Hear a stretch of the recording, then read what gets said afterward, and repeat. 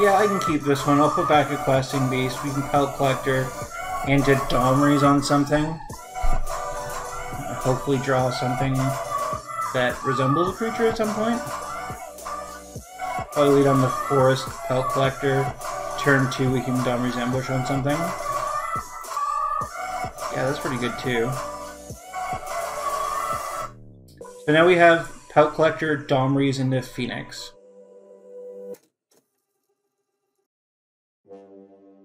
Opponent may actually be playing the Phoenix deck here.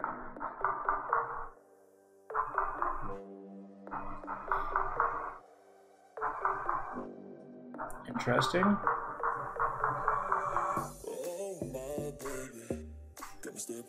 Here comes the Shock, I'm guessing. I have signal to him I don't have anything in hand. I'm playing the Stomping Ground tap, so if he's got removal, he can use it here. I'd rather use it against my Pelt Collector than my Phoenix next turn. Maybe he's just holding back for an opt or something. Those are the possibilities. Okay, so yeah, this is in fact the R-Play Phoenix deck. That was being played by Baumeister this week. Let's see how it goes. If that's the case, I think I just want to play the 3/3 with Hexproof here. Okay, that's fine.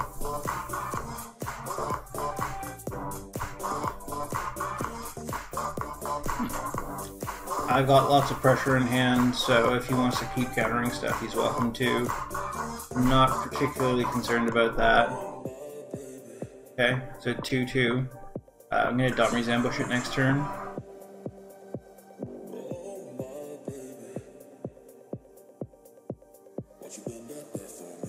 No situation where I don't ambush that while it's not out of hand.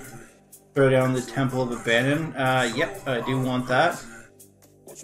Even if I just play it on Pelt Collector next turn or something, or if I Questing Beast next turn, then the following turn try to Embercleave. They don't have that many counters in this deck. They do have a couple main board, but not many. It looks like opponent's going to try and get in for another 2 here. Okay, sure. So that opens the door for me to get down Questing Beast. And then attack him for 7, I think, unless he shocks the Pelt Collector here. Which he might very well do. Like Terramanders, okay.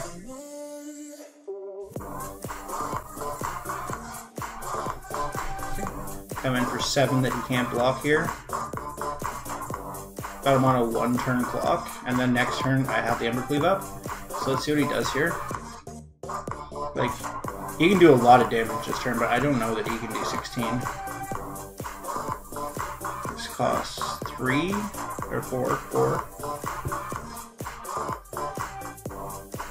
2 through 4. Be 6. He plays a spell, it'd be 7.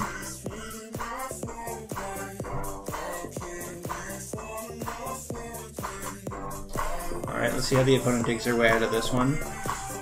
If they didn't tap out for Questing Beast, it might have been a trickier play, but I don't know what they do to get rid of Questing Beast here, except maybe like Brazen Borrower. Okay. Well, that's not going to stop the Embercleave next turn.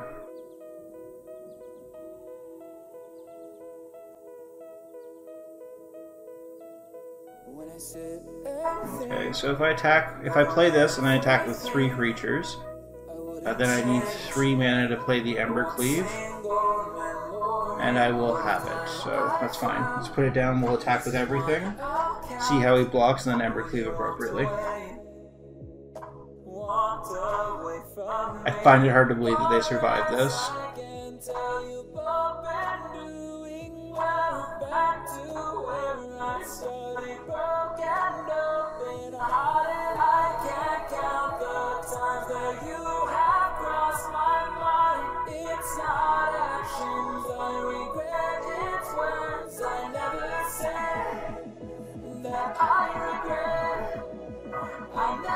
Okay. So yeah, opponent's just dead here.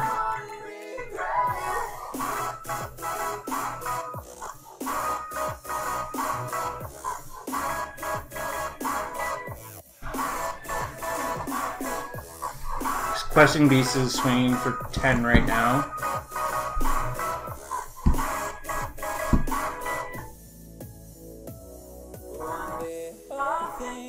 Okay. Okay. There we go. I have really no idea why he's been tapping out every turn. It makes no sense whatsoever. If he didn't tap out and let me put down Questing Beast, this is a much different game. But he's just been like tapping out every single turn. Okay, so I want the Soul Guide Lanterns here. I do want the red caps. I do want the lava coils. I also want the shifting Ceratops. It's really good against like almost everything he's playing. So what don't I want? I think I can cut one Ember Cleave. He's probably going to bring in more counter spells. I can probably cut the Puff Collectors. They seem pretty slow and useless here. And the Phoenix does not line up well. I'm going to cut the Phoenix as well. Question is, do I want to cut Ascargan? I think I do. And I'm going to cut one Temple on the play. Or on the draw, rather.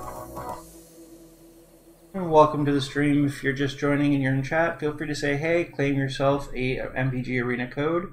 I have lots to give away courtesy of Wizards of the Coast. Joined the Wizards Content Creator Program, and they've generously gifted me with a whole lot of codes to give out to my community. So feel free to say hi and grab whatever codes you'd like. I will dump some in chat for everyone who signs up. In fact, for the next follower, I'll dump one for everyone who's in chat.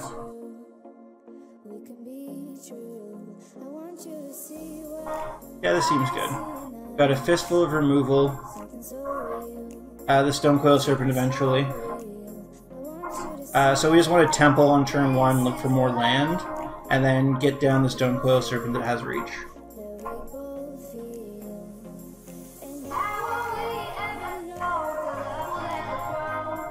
Okay, leading off on a mountain tells me that they don't have an opt in hand. Not looking for another Shifting Ceratops right now.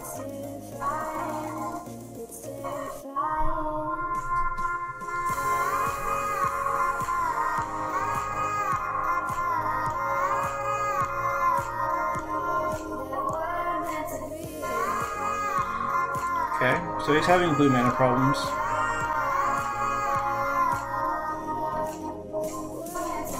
Just gonna go ahead and make a 3/3 here with the Zertal. Make it a little trickier for him to kill. Then we'll start putting pressure next turn. We'll put out the Stonecoil Serpent once we can get to 5 mana.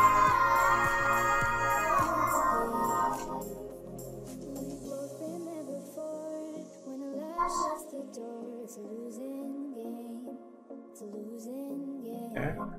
My opponent's not spending any mana. Maybe they learned their lesson last game and they plan on flashing everything in here. Not sure what's happening.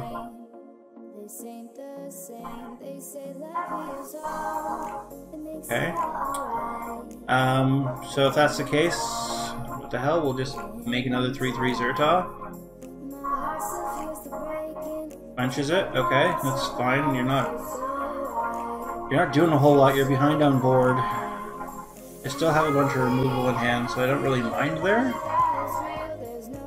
4 mana, you can like Crackling Drake here. Okay, you Doral and then 1 spell to hit me for 2. Interesting. Okay, so let's attack and see what he does. Not attacking through makes me think he's going to try some fancy block shenanigans. No, eh? Okay, if he taps out again here, I will Bone Crusher.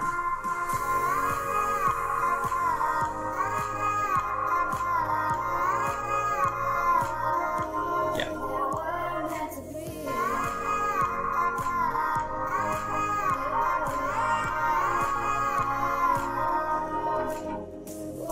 What did he ditch? Shock. Okay, so patience on Stonecoil has been paying off.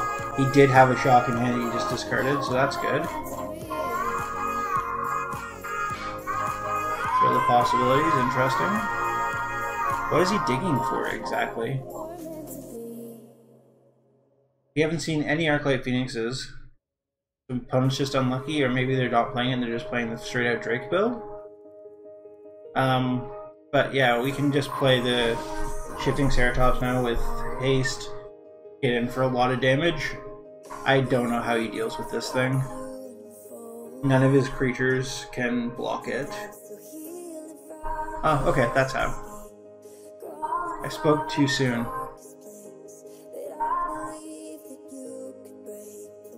Spoke too soon.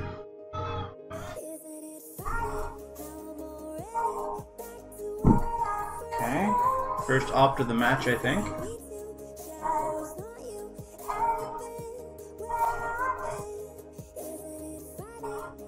Okay. I really have no idea what's going on the opponent's side. He's done almost nothing this entire game. I could play a huge Stonecoil Serpent here, but I'd rather just Questing Beast get in for some hasty damage. Plus, I'd be more upset if he gets rid of Questing Beast than if he gets rid of Stonecoil.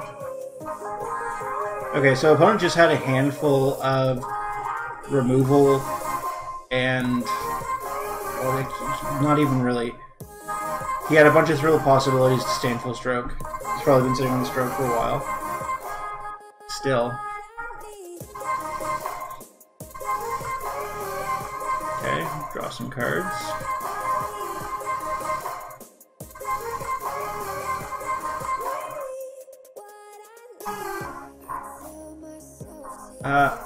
With him being so low on life, I kind of just want to jam an Embercleave here and see what happens.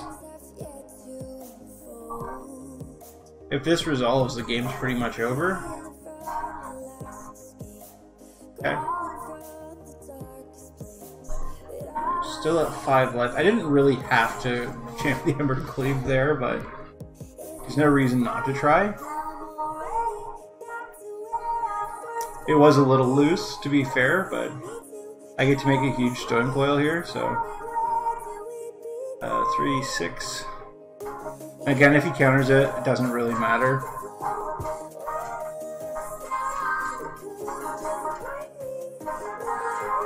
Okay.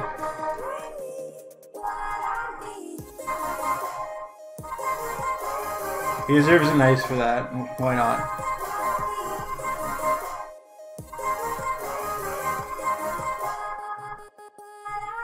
Okay, you got me. 4, 6, 7.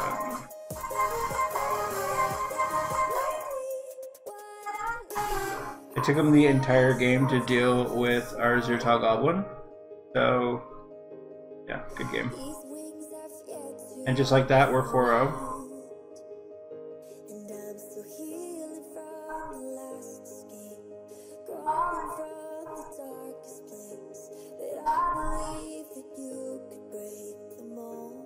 Nice.